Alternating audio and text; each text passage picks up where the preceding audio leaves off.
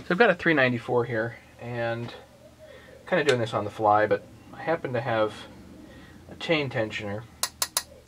But these darn things slip out. I've shown this on the 262s, so this type of thing is going to be relevant here as well.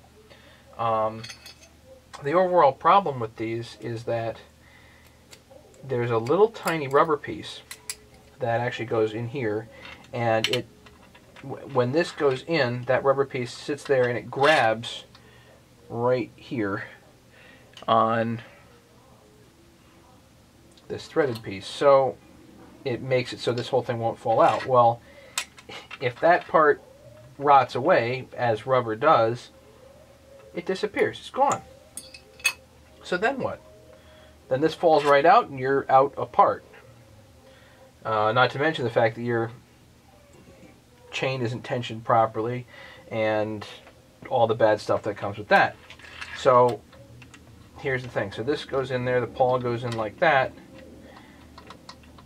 But if you don't have that rubber piece here, then this falls right, this can go anywhere, and this literally can, as it unscrews, as it vibrates, it just vibrates right out. So, the more permanent solution is to find an E-clip. Let's see if I can get this to work. You can modify the case if you want, but maybe I don't need to. No, I'm not that lucky. I am that lucky.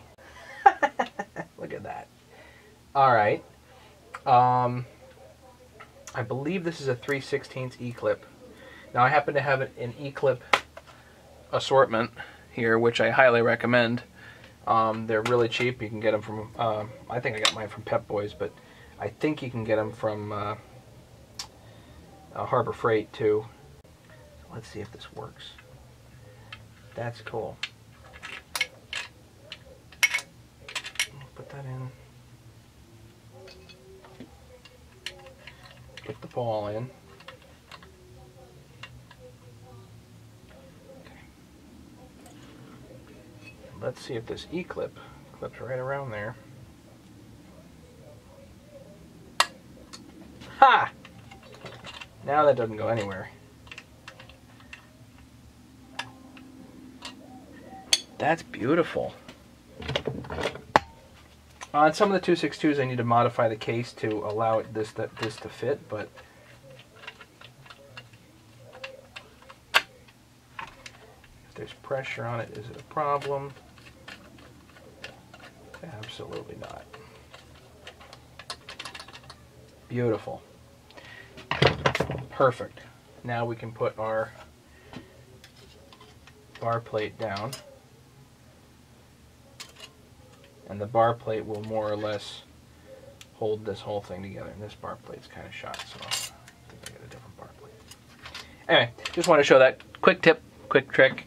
Any other saw that has this type of tensioner on it can use this type of method. So see if you can fit a little E-clip in there.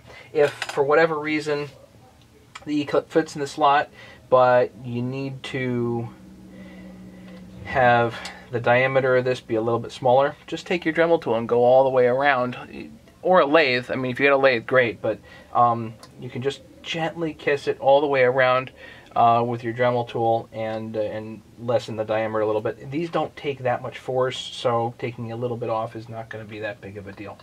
So it's not like you're really muscling this. This is not a muscle type of device. It just tensions the chain until you can get the bar nuts down. So, anyway, hope you like this. Thanks for watching. Don't forget to subscribe.